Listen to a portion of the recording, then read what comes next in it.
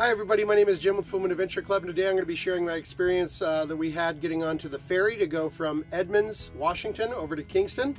And this cost $60, and when we went on their website there really wasn't a lot of information about doing this with a large vehicle like an RV, so I thought I'd share this experience with you guys and maybe help you guys out. It's about 60 bucks to make the trip, and I'm going to go over how you get onto the ferry and then show us getting on and what the ferry ride itself is like. So without any further ado, let's get right into that right now. So here you can see pretty much the area where you're going to come into the Edmonds to Kingston ferry, and I just want to show you guys that as you come down this big hill right here, when we did this there were cars lined up all the way to here, and so we didn't even realize it and we drove past them. And that was a huge mistake because we had to circle around for like 35 minutes to get back to this point. You can see here's a little turnoff where you're supposed to have the waiting lines, so the ferry terminal lanes. And that goes right over here to the toll booth. And once we went through that, we ended up parking right here. And then you're just gonna go right over here and get on the ferry, and you're off. You're gonna end up all the way across the pond over here to Apple Tree Cove in Kingston Road right here. That's where it drops you off, and from there that kind of led us to Port Angeles and all that other fun stuff all around the coast over here. So I started the camera after we had pulled up. There was a cone laying in the road that I thought maybe was a mistake, so we tried to get out of the lane. Don't do that. This guy will yell at you. He yelled at us a lot for trying to go around the cone, so just stick put. So they're going to let all the smaller traffic kind of go in front of you, the stuff that's easier to organize in there. There you can see our sister RV, the Ford Jamboree, with the exact same color scheme and everything. And then they finally give us the go-ahead to start going on board. Now, of course, they had accepted our $60 for this ferry ride across the pond, and nobody seemed concerned, so that was fine. But when we were trying to figure out whether or not this is a viable option, it was kind of hard to figure out information on the website. And I also knew that the ramp that goes onto the ferry changes angles with the tides. High tide, low tide makes the angle different of the ramp, and that's what was concerning me, because in RVs, if the ramp is too steep, your rear end can drag or hang you up.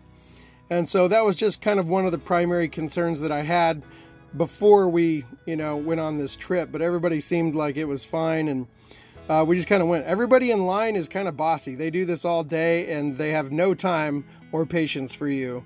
They just yell at you to do whatever they want, and you need to do it as fast as you possibly can. But pretty simple procedure. You can see we're heading towards the ferry now, towards the loading ramp. And once we get to the ramp, I'll kind of show you what I meant. If it was low tide, it was high tide now. So the ramp was really level.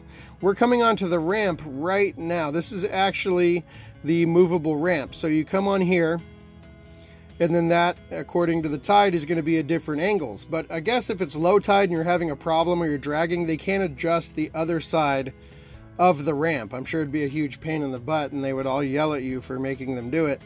But they can do that. So, I mean, they do semi-trucks and all kinds of stuff on this, so it really shouldn't be a big deal. And once I had done it, I was like, oh, okay, this is absolutely not a problem, no big deal.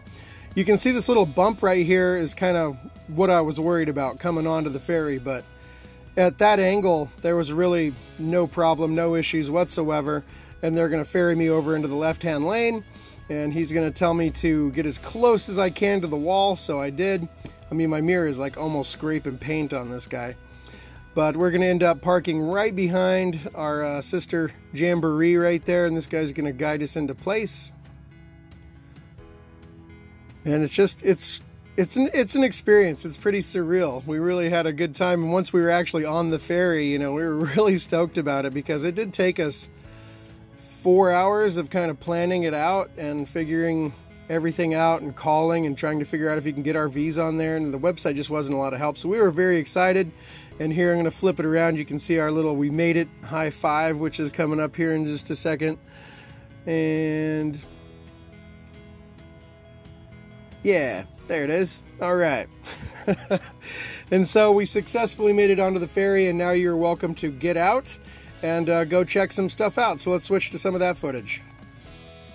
Once you're out of the RV, you can walk along the top deck and check out the views. They have lots and lots of room on this guy, lots of little outcroppings and places to stand, so you can kind of check things out, take pictures, all that good stuff. And it moves at a very fast clip. I mean, we were definitely booking it across this bay right here. And once you come inside, you can see they have temperature controlled area, they have food service, they have bathrooms, they have everything. And here at the end is my beautiful lady. And all right, so that's it. It was actually very, very easy and very, very cool. It's quite the experience to take your RV on a boat across the ocean. So that was kind of a neat experience for us.